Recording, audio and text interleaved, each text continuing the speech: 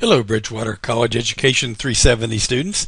In this screencast, we're going to learn how to get Excel to determine the letter grade for us so that it can decide if a student gets a B+, an A-, whatever, based on our grading scale. Now, we're going to use the same classes that we set up before. In fact, I'm going to use the same screencast both for those who did the grades on a point basis and the ones who did their grading book on a percentage basis. So in front of me now I have the class that is set up to be graded on a point basis, and as you recall, we calculated averages for each of our students. So what I want to do is to add a new column over here in column N, and I want to put final grade here. So let's just put grade. I like for this to all be centered, so remember to click on the N and then click on the center button, and now we're ready to assign a grade to the student. Now the trick for this is that you have to put your grading scale somewhere in Excel. I've chosen to put mine down here at the bottom of the page in row 25 through 36. And here I have the grades that are possible: F, D-, D, D+, and so forth, all the way to A. And I also have a grading scale here. Happens to be the Bridgewater grading scale. So the lowest D you can get is a 59.5%. Now you might know that in order for me to type that in, I had to type it as 0.595, and then I had to use the formatting option to convert that to a percentage. And likewise, to get the grade of D here, I type 0.625.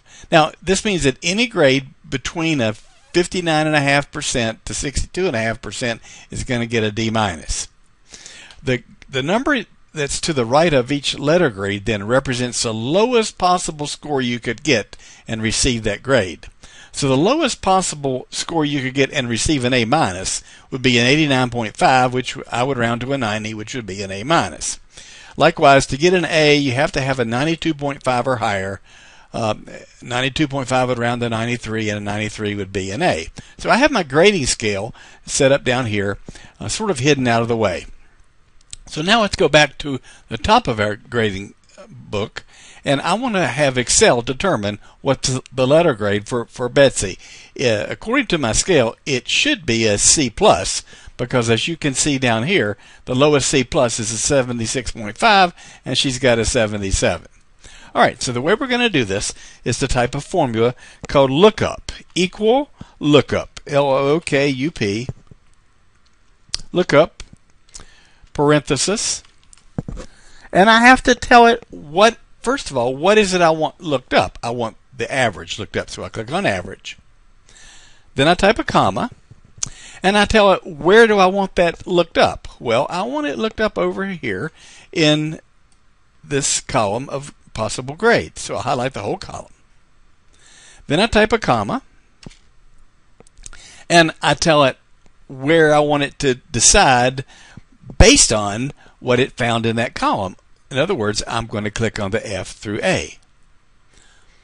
I'll use close parenthesis, and when I hit my enter key, sure enough, it's assigned Betsy a grade of C+. So it has correctly looked up her grade as C+ based on the fact that her average came in a little bit higher than the minimum grade for a C+, 76.5. Now, we learned in the last screencast how to copy a formula, and you would think I could just put my cursor here and drag down and it would correctly copy the formula. But I want to warn you, the grades may not be correct, and we need to fix that. Here's why. When I got Betsy's grade correct and then drugged to copy it to the other students, all it did was it said, okay, there's a bunch of cells down here that you want to use. And each time I went down one student, from Betsy to Gus, for example, it went down one item in a row. So it began calculating Gus's grade here to here. That's not what I want. I want it to always use these values when it calculates a grade. So what we're going to do is we're going to go back to the formula for Betsy.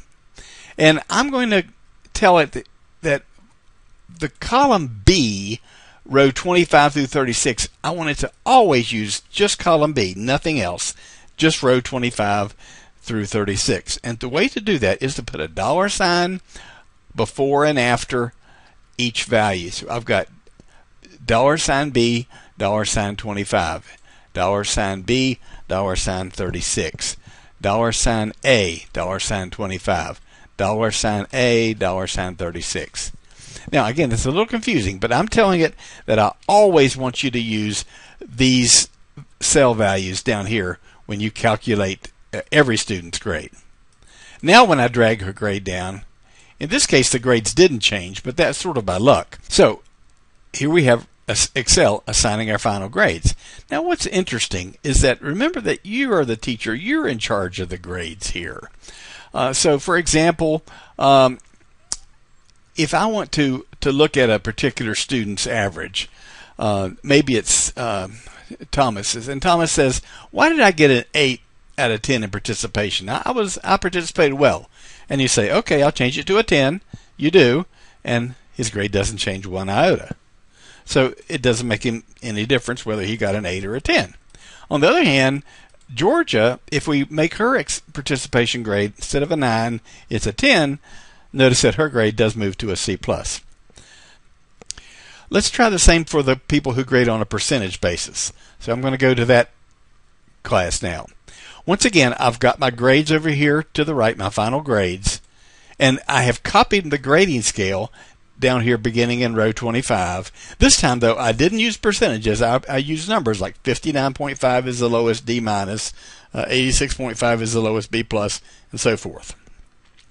So I'll put the word grade here.